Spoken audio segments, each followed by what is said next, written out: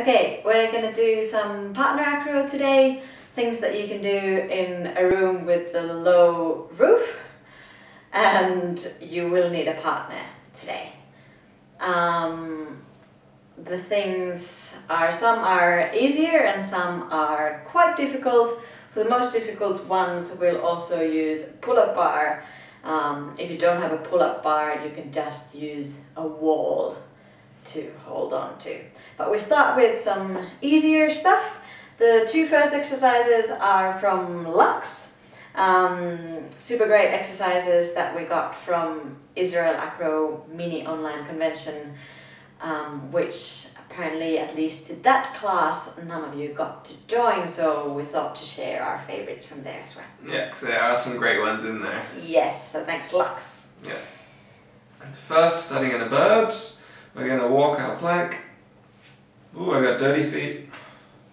Leaving footprints down your flyer, footprints back up your flyer. So that's the classic one. Then what we'll do, he gets onto the shins and we're going to do straddle, tuck, and back to straight. Straddle, tuck, and back to straight. Do a few of those. Make sure you're controlling your arms. Arms are going to help your flyer Oh yes. stay on top of you. So bases, don't let your arms drift over your head. Bring it in, bring it in, bring it in, bring it in, bring it in. So none of that, please. And back to straight, and then you walk back to your bed. And then you come down. So try that one. Then we also have side plank rotations.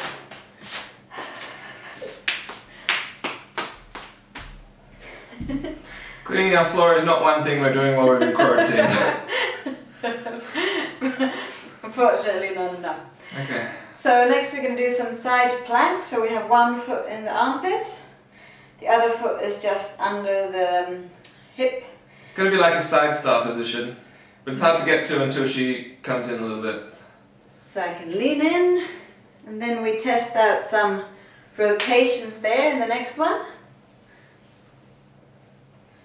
So I rotate to both directions.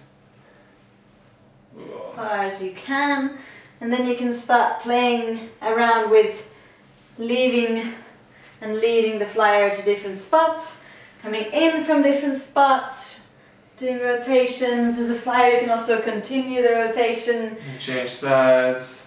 come in from different spots. How far can you rotate?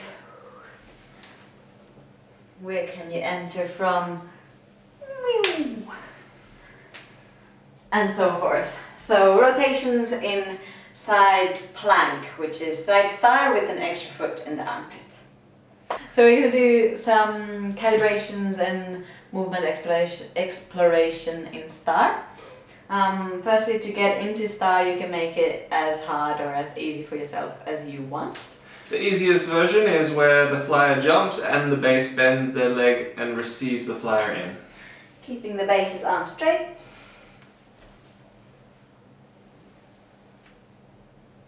Cool. And then you can start making this harder for yourself by pressing more and more. So the base bends their legs less or doesn't bend their legs at all. Yeah, and the flyer either jumps less and presses more. Yeah.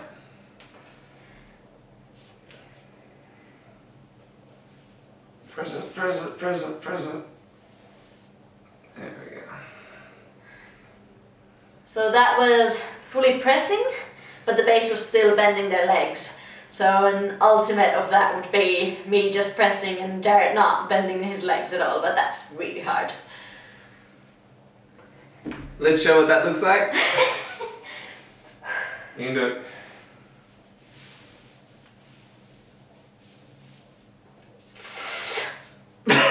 Keep your... That's good, that's a good try. That's what we wanted. Okay, that's how that looks like. That's how that looks. So then we're going to do some calibrations and movement exploration in stars. So we're going to do some rotations. So first just the flyer rotates their legs.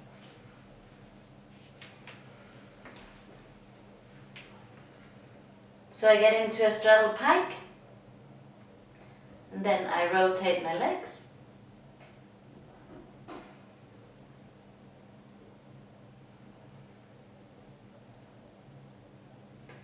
And then on the next one, the base can accelerate that. So Kat will start, and then I will finish the movement. Woo! Again, Kat starts, and I finish the movement. So you can get quite far when you both contribute to the rotation. Be careful, do it slow, it goes out of control quite easily. Then we'll do a little bit of mono shoulder stand or mono star work in here. So the easiest way for us to do a mono star is to place the base's foot on the flyer's wrist. So let's go this side. And now this we have done with the people in our class, but I challenge you now to actually start moving here. So try to go, for example, from your straddle pike to big split. So I'm opening my pike. And the hardest one, you can even try to go to legs together. And I'm really trying to keep that pressure on my wrist really even, on the wrist that's on the base's foot, really even and light. And you can even try to tuck in here. Tuck is probably the hardest one. Yeah. Coming back the same way. Cool. And for evenness, do both sides.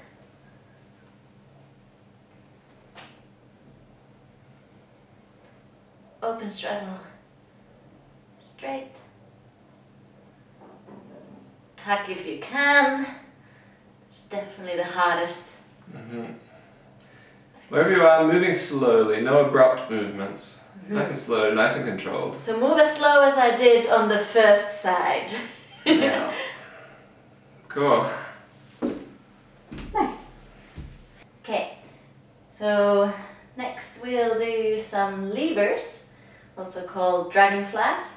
You can do it with the hand-to-hand grip, or if you do it here, grab really firmly, or you can grab the wrists.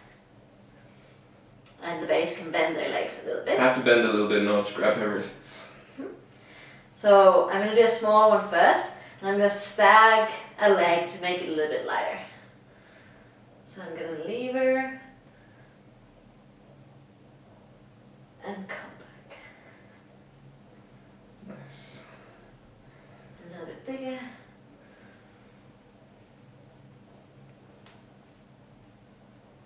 Nice. So the base is helping here, which feels really nice.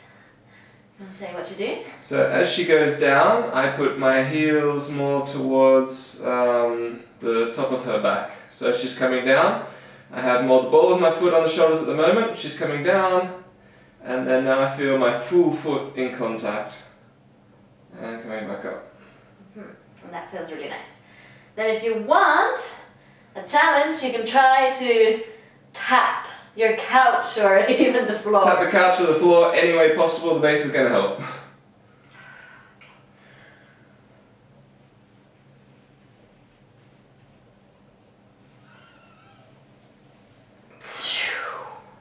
Woo! Good job. So that's a challenge for you guys, all this there. Right, some foot to hand. So first we want to get to extended foot to hand. So you can press up there, or you can use the feet to get up. How do you want to go up this time? Let's walk up. Alright.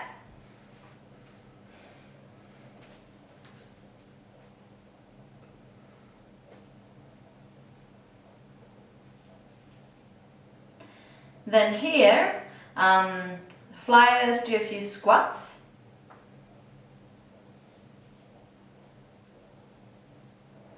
So this is the easier variation, and then a challenge, if you are very comfortable with foot to hand, is to shift a little bit in the squat to 1 and straighten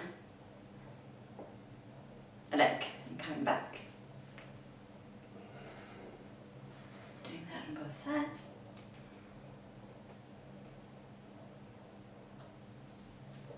And coming back. Nice. Do you take your arm straight away to the side? Yeah. Okay, I'm also taking my leg, I feel like, straight away to the side. And these arms really help for the balance. If you do have a third friend, you can use a spotter. If you don't, you can also use a couch or something behind you, so that if you would end up falling backwards, then you have something soft there. So we could do it here. So I come here and do it? Mm-hmm.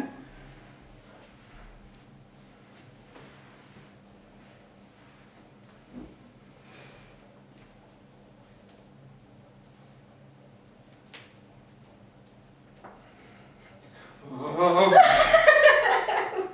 Okay. Yeah. So I got surprised there. So yeah, if you use a couch behind, then even if you get surprised, you'll actually land pretty softly. It's never a perfect system.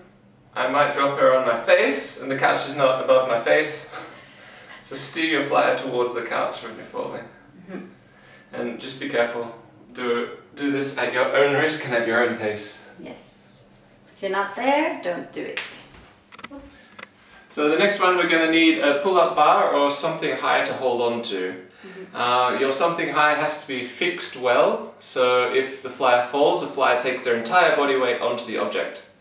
If you don't have a pull-up bar, you could also use just the wall to hold on to. But then, because you can't grab the wall, I recommend on top of having that wall in front of you to have a couch or a mattress, your bed mattress, something soft behind you. If you have a pull-up bar, that's all you need. Climbing up into too high, flyer taking the object, shuffling into foot to hand. First we're going to walk up to high.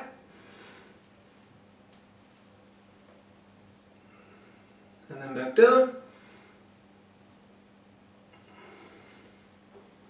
Nice. Walking up to high. So all my weight is on the leg that is not moving.